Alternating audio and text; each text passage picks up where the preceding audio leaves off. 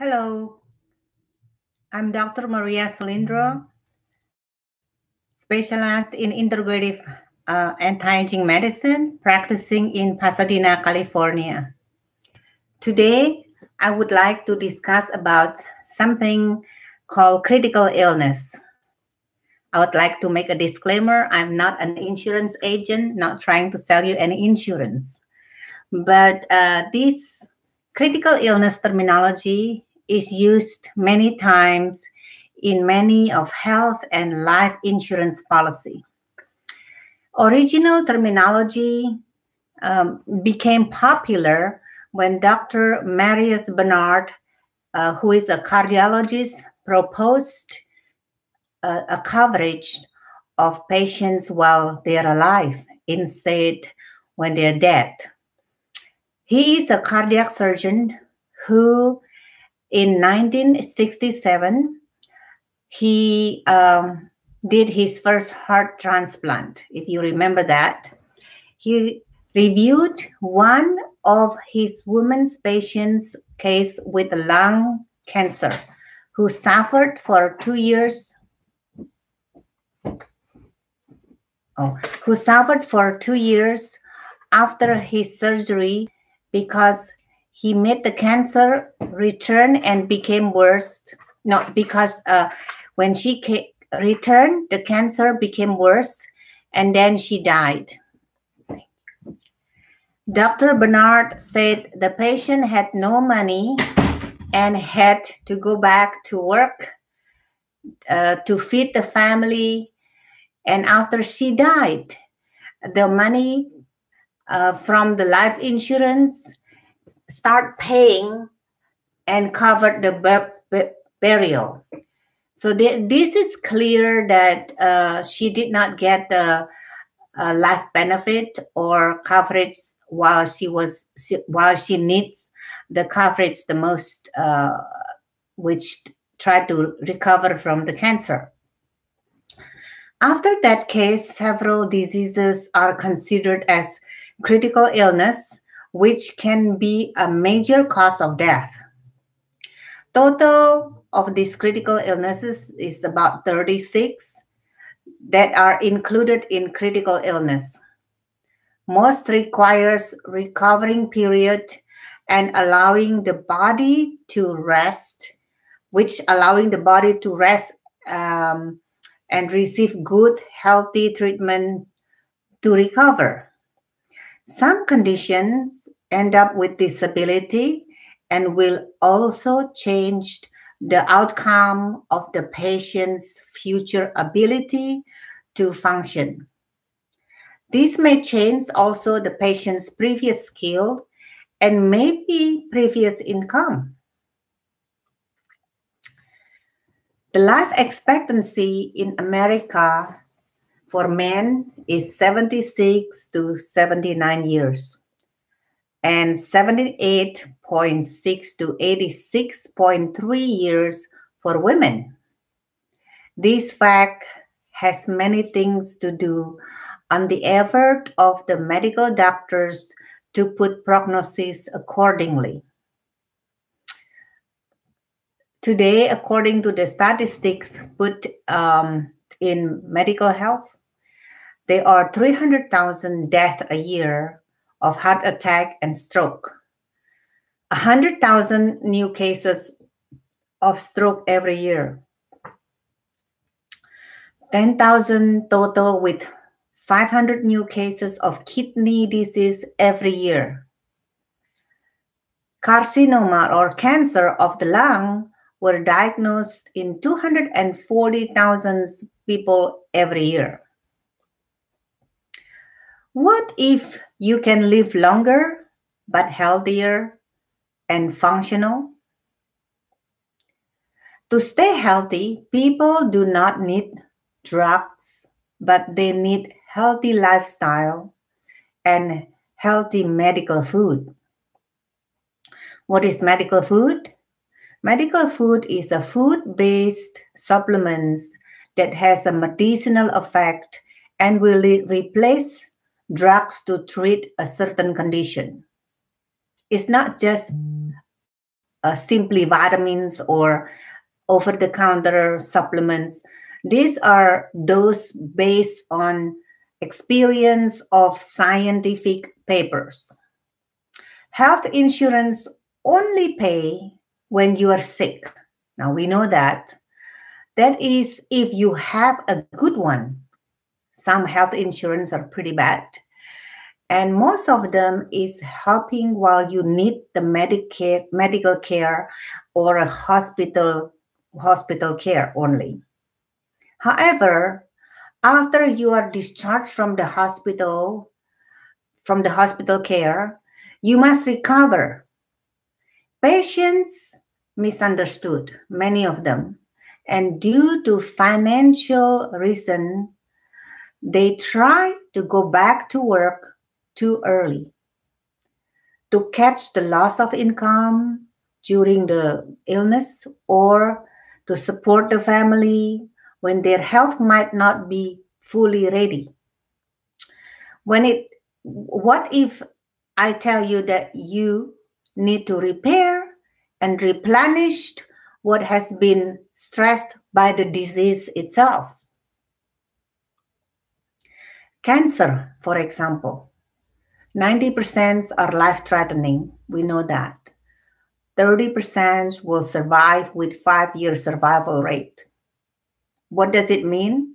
That means most cancer, after they are diagnosed and treated by conventional method, they don't last more than 5 years. Survival means slow progress, and the course can be very miserable in cancer. They cannot usually go back right away to work. Most of them needs medical food. Remember that? Vitamins and detoxification. Some of them received chemotherapy that are very toxic. And this toxicity can affect other problems in their health. But detoxification, vitamins, or medical food are not covered by their health insurance. What about stroke? Everyone knows what stroke is. That's when the lesions or unstable protein lesions breaks and it travels and then clogged one of the arteries or small circulation in the brain, and you have stroke. And some of them are very bad stroke where they become disabled. With the stroke condition, patient sometimes cannot walk and they're on a wheelchair. They have to rely on their family as a caregiver. That is when it's called critical, because they involve with varieties of difficulties to return to their previous level of function. It is called recuperation period, and it is unpredictable to us physicians. Even me, I'm a specialized in physical medicine and rehab. Unless we follow weeks after weeks or even days after days, some patients, they can afford it. So we follow as a team to see during the first 6 months golden period. Who is going to cover that? Nobody. What is the actual critical illness? Critical illness is a terminology which generally involves the big organ failure, heart attack, stroke from the brain, or cancer, any type of cancer, because these illnesses often incur greater than average medical cost. Health insurance can cover you when you are not healthy. It is ironic that you are not covered. Maintain your health. It should be called sickness insurance or illness insurance, not health insurance, right? Health insurance usually reject to cover any medical food when you try to take it and to stay healthy. Refuse to cover non-prescription drugs that has no negative side effects. You know you can have a better health by taking a good food-based supplement or medical food. Scientific publications have been written for more than 30 years. They cover prescription drugs. But if this has negative side effects, when are the patients going to get better? You got coverage for oral and intravenous chemotherapy for cancer, with clear explanations of negative side effects. They will tell you what's going to happen.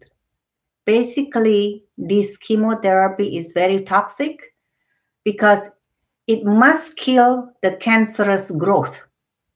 That's the goal. But when the patient is ready to detox from the chemotherapy effects, most they are all heavy metal based used in chemotherapy, then none of the detox part or antioxidant, including the most common vitamins and supplement to use like vitamin C, vitamin E, vitamin D3, and selenium that will naturally catch the free radicals. None of these are covered. Where is the health word in health insurance reflect in this example? Another condition, for example, is cirrhosis hepatis or frozen liver. A condition, or actually is precancerous condition of liver cancer. Basically, the liver is frozen, it's not functioning. The doctor said, nothing else we can do. We are going to put you on the liver transplant list. Now, they're long, okay? In the meantime, the patient might not be able to work or perform their usual job. They don't feel good in this diagnosis. They don't feel good. The body is tired, fatigue. But nothing is covered except liver transplant and the antiviral medication, perhaps. And if you want to detox your liver, you must pay on your own. Patients usually are sick, tired, and because they are toxic. The detox organ, liver is a big detox organ, not working. Most people knows that you need products like milk thistle, resveratrol, but no insurance will cover that. The most common one is, of course, heart attack, critical illness, heart attack. This covers 50% cause of death. If you go to the hospital, your health insurance covers that medical cost while you are in the hospital. As soon as you are discharged to home, they only cover the drugs to suppress your cholesterol, which might not be the real cause of heart attack. The LDL particle elevation causing the unstabilization or plaque. Plaque has two kinds. One is hard, one is soft. This could be the hard one that close or clog the artery, the big artery to the heart. Statin is the most common prescribed drugs by cardiologists or any doctors that think that you need to lower your cholesterol, which is the mother of hormone. This prescription is also protocol prescription after heart attack. 4 pages side effects on a statin is in a PDR. which is the physician drugs reference, which is available in the market. You can also buy it, and you want to know what are the side effects of any drugs prescribed by physician are all in there. And it costs, the statin drug costs fatigue. The medication is covered, but nothing to improve your heart function, such as vitamin C, alpha-ketogluteric acid, L-lysine, L-proline, which is amino acid, and certain omega-3. But luckily, recently I found out some insurance cover EPA omega, which is very good to lower the LDL. Those that I mentioned just now is medical food for the wall of the cardiovascular system. None of those are covered. Professor Linus Pauling, the Nobel Prize winner of vitamin C, has stated that good amount of fat-soluble vitamin C will help you prevent heart attack. Patients are told that the heart attack might come back if they don't take the medication and change their lifestyle. I agree. In the meantime, generally the patients will feel fatigue, and it takes weeks to recover or even years if they need to lose weight, for example, as well, right?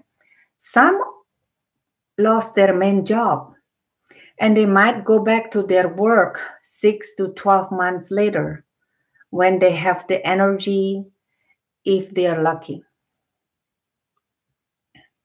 Many things called medical food are available, such as bergamot to lower the low-density lipid that cause the soft plaque, or EPA omega, and also extra virgin olive oil, and high dose of antioxidant as well as amino acid that can replenish their mitochondria and improve their energy. But you have to buy it on your own. You have to know this. If they do not have any of those helps, most of the patients will recover very slow and might not reach near their previous function. Don't forget, some of them started with non-healthy condition before they have heart attack. If they force themselves to go back to work and settle with the available covered drugs, they will feel fatigue, weak, and not healthy. It can be from the side effect of the prescription medication itself. Both terminal and critical illness refer to serious medical conditions. There's a little difference. But the difference is that critical illness refers to a specific serious injury, illness, or medical episodes which has a chance to recover with or without disability. That's a critical illness. Whereas the terminal diagnosis means your hospital consultant or physician or the experts that says the illness will lead to death within the next 12 months. Most of these patients are not in their best conditions, and usually they should not go back to work. Most of them are not capable to go back to work anyways. Staying at home makes them lose their income. Majority of these patients do not have coverage for medical food or energy booster within the categories of health products. What about survival period? Don't forget, survival period also is in your critical illness coverage. This is another terminology when you are not looking into your coverage for your critical illness. because this is the length of the time one must survive after the diagnosis of critical illness before they get coverage. See, I'm not an insurance agent, so you have to check with your insurance agent. From the integrative medicine point, which me as a physician, my view is I see very clear the disadvantage of current health insurance, which does not support health, only more supporting illness and drugs. I'll go down the list, show you what kind of condition are called critical illness. But the goal for me to share about this overview so you can realize of the disease, which some of them have preventive care. You can prevent it if you want it, especially when you're young enough, you can do that, okay? So the first is cancer of specific severity. Patient will survive, but requires significant months to recover so he or she can go back to previous production function stage. The convalescence period varies in the length of time from one person to the other. Some cancer is caused by poor lifestyle. This treatment can be very costly. The best way is to prevent this cancer. You need to detox, careful diet, and some nutrition if need be. Make sure you exercise and reduce stress to reduce the risk. See, now you can see you can prevent this. So if you don't have critical illness coverage, this is the insurance that you don't need the critical illness coverage, you think you don't need it, then you better do it so you can prevent the disease itself. Heart conditions, there are many on the list of critical illness because it covers 50% of cause of death. One of them is called angioplasty, or when they put a stent placement. It is preventable for sure because the cause is atherosclerosis due to fat and sugar in your diet. Yes, they are advised after placement of the stent is to not lift heavy object, avoid strenuous exercise, avoid sexual activities for weeks, wait at least a week before swimming or bathing. Right now, if you don't have this condition, please do all the necessary lifestyle changes to prevent it. Now, other heart condition has similar cause, heart attack, valve or aorta surgery, right? Now, the last one is cardiomyopathy for the heart. This is weakness of muscle of the heart. This can be terminal illness. Usually the cause is not found. Now, this is the only one that I cannot say why you have cardiomyopathy, but dental disease is linked to cardiomyopathy. So your preventive measure is to take care of your oral hygiene and your teeth, and don't forget to move and exercise again. How about the cardiac artery bypass? It's the same. That is recuperation of that take months, so it's very expensive, and this is due to scleroarthrosis of the wall. Lung, which is big organ, includes in critical illness, and those are primary pulmonary hypertension. I hope I can do one YouTube on this pulmonary hypertension because it's very interesting. And then chronic lung disease, chronic obstructive pulmonary disease. Now, you must probably guess what is the cause. Cigarette smoking.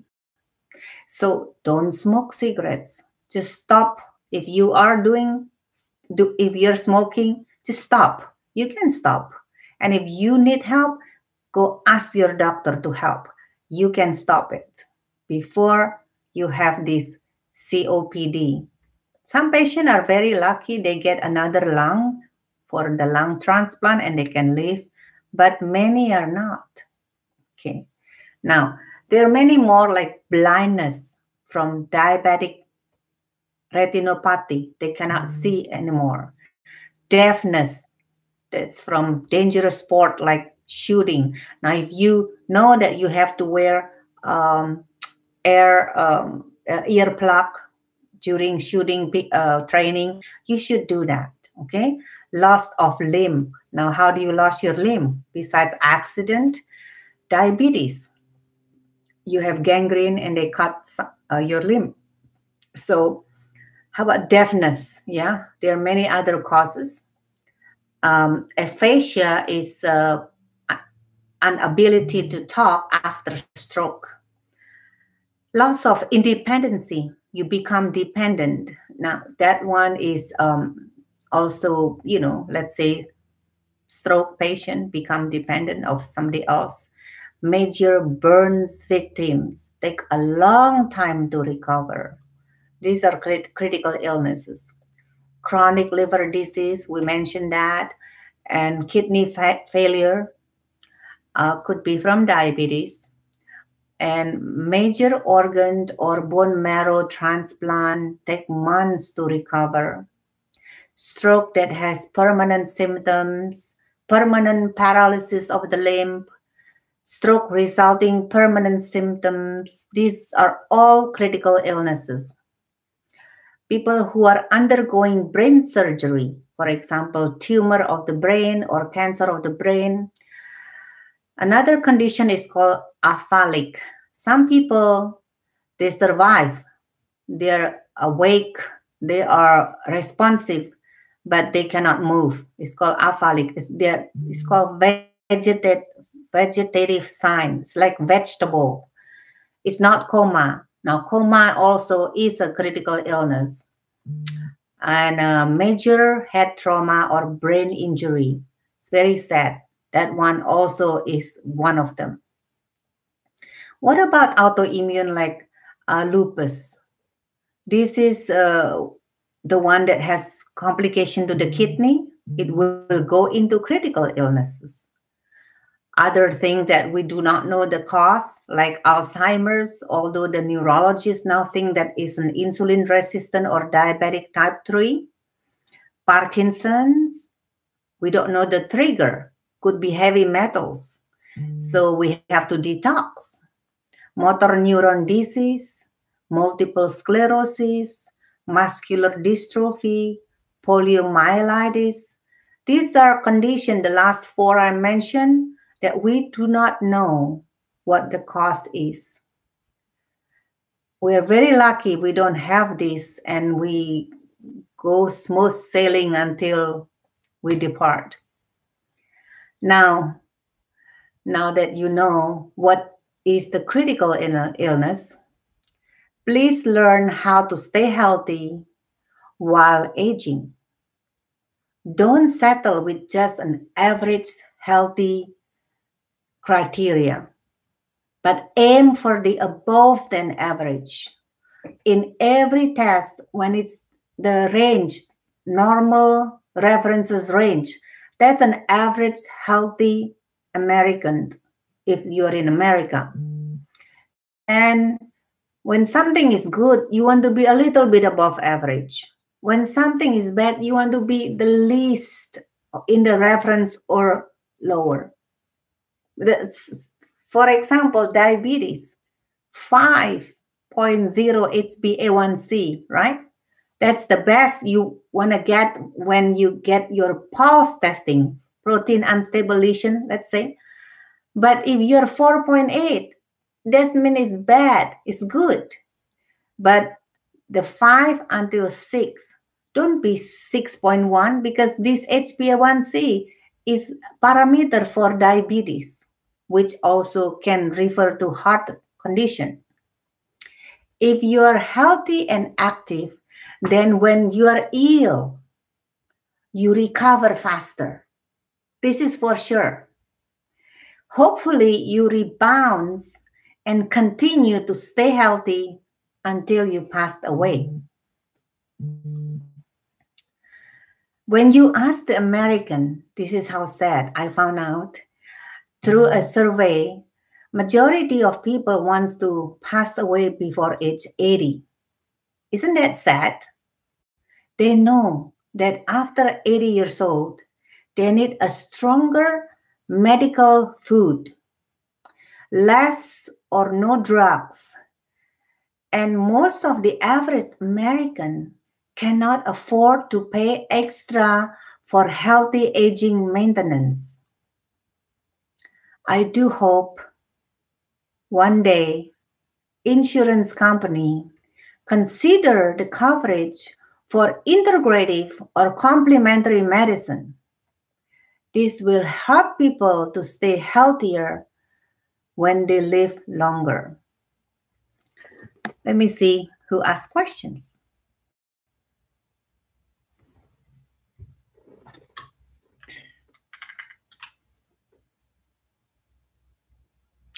Linus Pauling spoke of fat-soluble vitamin C. Is C factors fat-soluble? Yes, Colin. C factor is C-ascorbyl palmitate. It is fat-soluble. It stays longer in your body, and so you benefit from the vitamin C. If you take ascorbic acid, ascorbate, whatever, rosehip, all the vitamin C are water-soluble except the ascorbyl palmitate.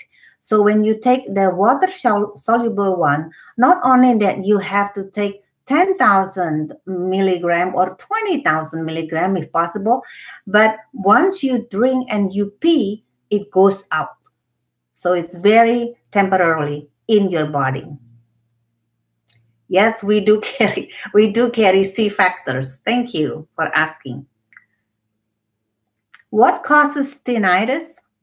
Tinnitus is a condition where you have ringing of the ear and you hear sometimes like high pitch, sometimes low pitch, but that is what tinnitus is. It is like vertigo. You have to review, but in general, if you have tinnitus, you go and check. Hopefully it is not something that is outside in the canal or the ear, outer ear, let's say the cerumen or the gunk, right? So you clean the ear, we flush it out. But if you want to see the inner ear, you have to go to ENT doctor where they can determine if there is any problem that causes the tinnitus. Unfortunately, some people cannot find what the cause, and what can help actually like pantothen, vitamin B5, pantotonic acid. Try that one. And some homeopathic we carry also can help tinnitus, or acupuncture can help tinnitus. Okay, thank you. How does one detox from the heavy metals? It's a very good question. I would like to take another 30 minutes in a different YouTube, but let me answer very shortly. Heavy metals is considered 3+ affinity in our chemistry chart of the metals. And, like 1+ is like calcium, magnesium, all this that we can benefit is called essential elements. And the heavy metal is 3+, like mercury, thallium, aluminum, arsenic, lead. Now, all of these can only be bound by another negative charge. Positive, negative, they bind with another metals, and then it will, then this one hopefully will come out through your urine or your fecal or feces. Now, how to detox this heavy metal is your questions, right? So we have several, right now we have several options. It used to be very limited option. It used to be we use EDTA. That's a chemical that will bind and we do it through an infusion or IV, intravenous drips, and people will have to do like maybe 30 to 40 sessions of that. And it has many papers that, well, this one is approved actually by your insurance if you have lead toxicity. After the Second World War, many people have lead toxicity, and then so this is the treatment for that. Now, what about glutathione? You can also bind these heavy metals with glutathione. And if you use, there is a product, I'm not doing or paid by their company, but I endorse this product called Pure Body Extra Strength, which is a sub type of zeolite. It's called clinoliptolite. And this one also binds those. You spray it in your mouth, and then it will bind the heavy metals and take it through your urine. And it works, I think after 5 hours, you have to respray it again. This can be tested by 24 hours urine heavy metals. And then we retest it after maybe 3 or 4 months, and then retest it again until when it's all bounded and pulled from your fat, muscle, or bone, that's where heavy metals are, then you will not see it in your urine testing. So that's, I would like to answer it just like that first. Then I would like to do a full YouTube on heavy metals and detoxification, okay?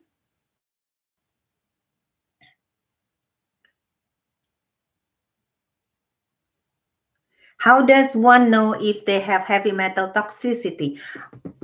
The 24 hours urine testing is very good. We provoke your heavy metals by giving you a high amount of, for example, DMPS or DMSA that is also a binder. And then after you take that one, you collect your urine 24 hours and then shake it and then get some samples and ship it to the lab. Dr. Steda does that. And then after we know that you bind a lot in your urine, that means there are more than that, because that's only one provocation. Now, my advice, if you detox heavy metals, don't stop, because if you stop and on and off, you relocate the heavy metals. If you want to bind it and keep binding it every day, keep binding it. And usually the average time is about 6 months to a year. And just keep binding it. That's the oral binder. But if it's through the IV, usually around 40 sessions. After the 20 session, we test. And then we know this is is an objective finding. Then we know how you're doing. Another way to test this is through your hair. But this is history, like 6 months history. I don't use that one. But you can do the follicle hair, and that will tell you if you have heavy metals or not. And another way to do it is through the blood. But again, heavy metal likes to stay in the fat, muscles, and bone. So if you check your blood and you don't have heavy metal, doesn't mean that you don't have heavy metals. And heavy metal sits in the brain, and 80% of our brain is fat. That's why they are there. And that will give us a problem with memory. Okay. All right. Thank you so much for all the good questions. And I will see you next time. Okay. Next week. This is Dr. Maria Sulindra, integrative anti-aging medicine, practicing in Pasadena, California. If you like, please give a like sign and subscribe and share with your friends. Thank you so much.